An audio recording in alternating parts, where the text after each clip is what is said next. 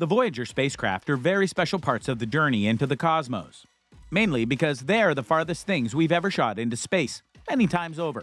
They have uncovered various images of space that have helped us redefine our place in the universe, as well as what's outside of our own solar system. But if you were to pay attention to the probes, you might notice something that doesn't quite make sense. We speak, of course, of their distance and how at times it seems to fluctuate for no apparent reason.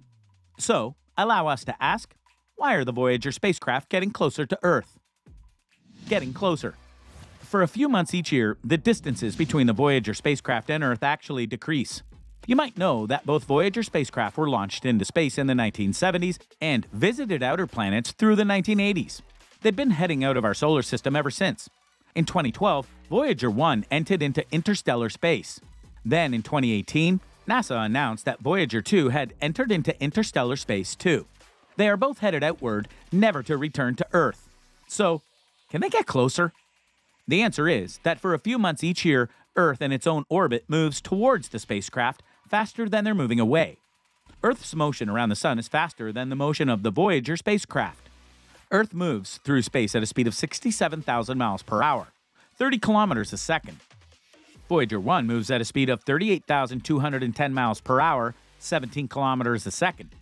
Voyager 2 moves at a speed of 35,000 miles per hour, 15 kilometers a second.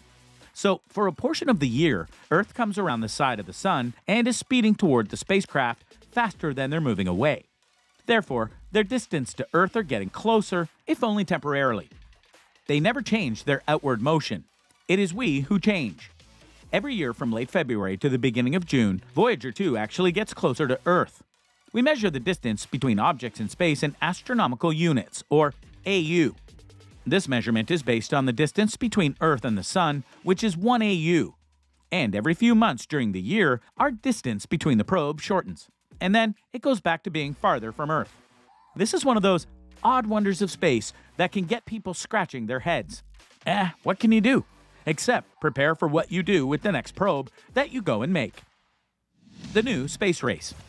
There's no use denying it, Space Race 2.0 is heating up. But while the focus remains on public-private partnerships in low Earth orbit, space junk, and finally human settlements on the Moon and Mars, a remnant of that original space race spirit is beginning to awaken. The push to explore the outer edges of our solar system and beyond. Last year, China announced it was developing a pair of spacecraft capable of exploring the very edge of our solar system. According to an official industry newspaper called China Space News, the mission Interstellar Express promised the potential to enter interstellar space by the middle of the century. Of course, NASA already did it with the Voyagers as we described before, but NASA might not be done with deep space missions yet. In December 2021, the American Geophysical Union, AGU, met in New Orleans and revealed its nearly 500-page mission concept report that proposes the development of an interstellar probe. Ideally, nothing should prevent both missions from happening with total success. But, pending approval and complete development, there will be no denying the ultimate dilemma.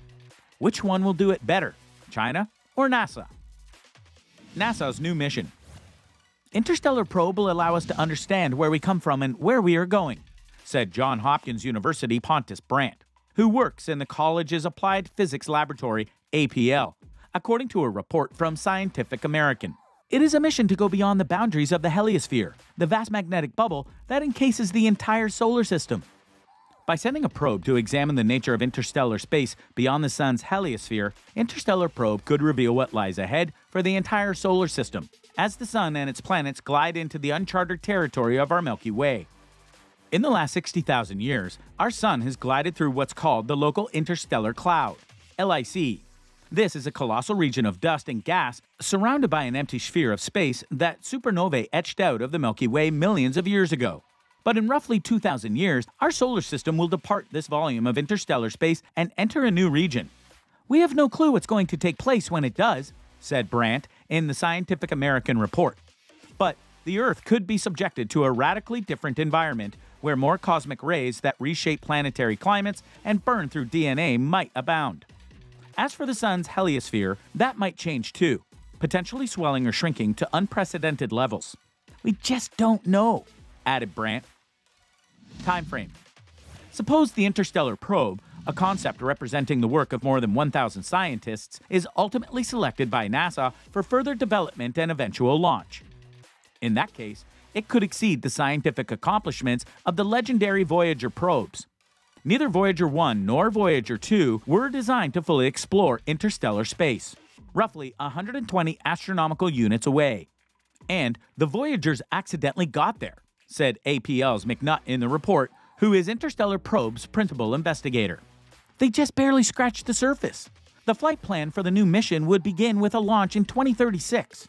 The Interstellar Probe would weigh roughly 1,900 pounds and move at 37,282 miles per hour. That speed would easily top the previous speed record for NASA of 26,719 miles per hour set by the New Horizons spacecraft.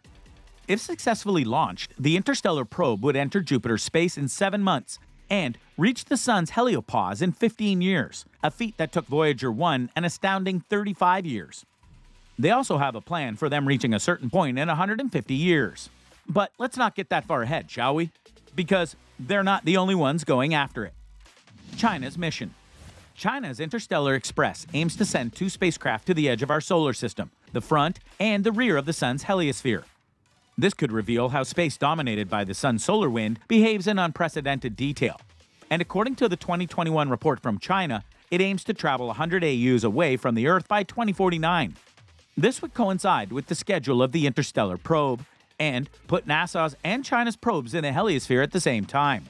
However, we've yet to see an official launch date for China's Interstellar Express.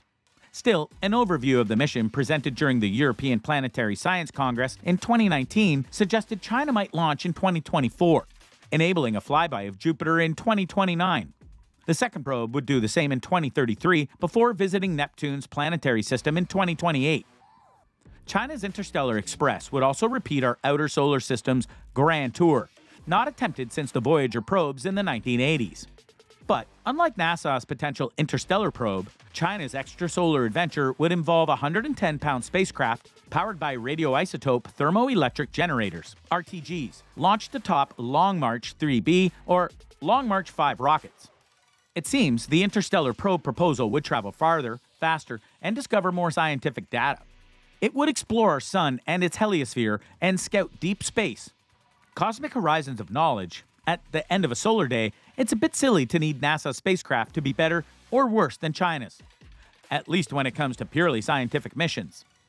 The future Voyager probes. So what we have here is a build-off. A very exciting one if we can be honest with you, because this is going to determine not just what is collecting data amongst the stars soon enough, but also how fast we collect it. Because building in this case is only half the battle. They have to go and launch them and then make sure they get into the deeper reaches of space. And that takes time. Many years, in fact. But with technology always advancing, there is a chance that things might become not just more advanced than the Voyagers, but more efficient, better equipped for all that space can throw at them. We'll have to wait and see, but the potential is definitely there. So, what do you think? What do you think of this look at the Voyager and the reason why they actually get closer to Earth at certain points in their voyage? Do you think this is rather enlightening and are glad that you know this?